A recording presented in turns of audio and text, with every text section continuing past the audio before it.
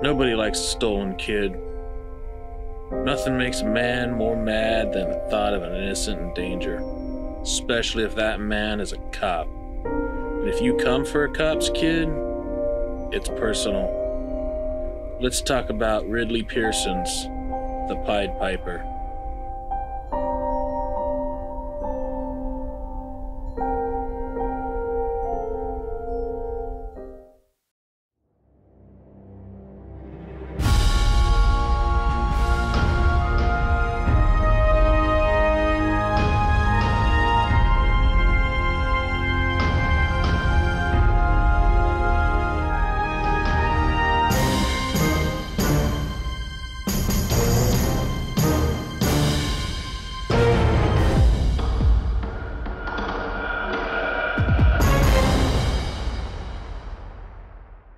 Welcome to Matt Reviews Books, and I am Matt, and I am the crossing guard for this here station, channel, whatever.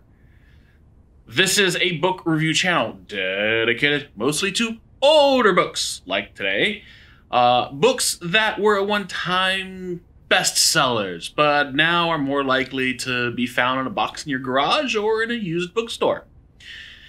Today, we're talking about The Pied Piper by Ridley Pearson. The Pied Piper is a The Pied Piper by Ridley Pearson is a Lou Boldt novel. Lou Boldt, if you're not familiar with the Lou Boldt series, is a Seattle Police Department detective. Over the years, he has been promoted a couple of times in the course of this series. In the current book, in The Pied Piper, he is a lieutenant with Seattle Police Department's Intelligence Department, their division, Intelligence Division. That's the word I'm looking for. And then the Pied Piper hits. The Pied Piper is a serial kidnapper.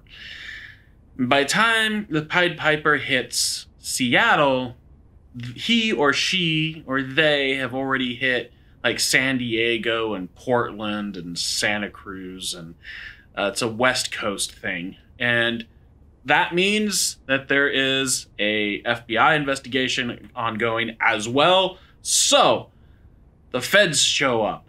And let me tell you something, Ridley Pearson really has never written a federal agent who's like a good guy. They always seem just a little shitty.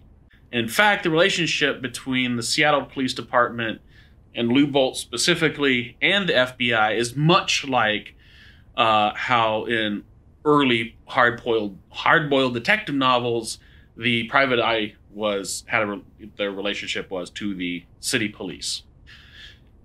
It's hard-boiled, and Lou Boldt even wears a suit, right? He's a suit guy, likes to actually look pretty good. He's a tea-drinking, scone-eating, jazz-listening kind of guy. And when the feds show up, they're all hot to get the Pied Piper, of course. But as much as they are go-get-em type A personalities, it does seem like the FBI is not really helping the Seattle Police Department do its job. While the task force is trying to work with the feds, and the feds aren't really seeming to work with the task force, the police, I started getting a sense that there was an inside job. You know, like, first of all, I'm like, I've read this book before. I know what these beats just seem like. I've been here.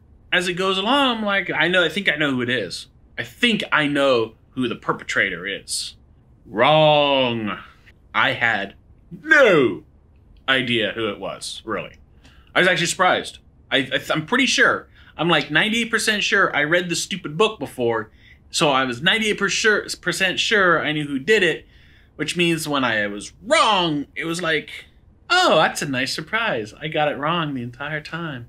Needless to say, they do catch the bad guy. Before they do, the bad guy, the unknown subject, the perpetrator, actually kidnaps Lou Boldt's daughter.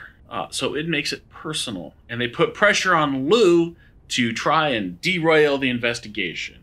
You know, betray his oath to the police department and all that. And the fact that I was wrong, also, by the way, it's great. I liked being wrong. It was like reading it for the first time all over again. That was awesome.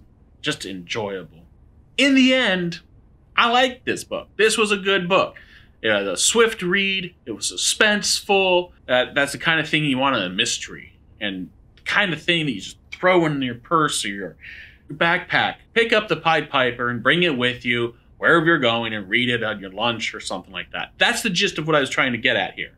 And if you have read this one, what's your favorite mystery or your favorite detective novel? Hard boiled. I hope you liked this video. If you did, click or tap that like button that's down below. It's the little thumbs up symbol. And if you really want to stick around, because this is your cup of tea, hit subscribe. And then that notification bell so you can know when I upload. So far, so good. 2021, knock on wood. And with that, see you next time.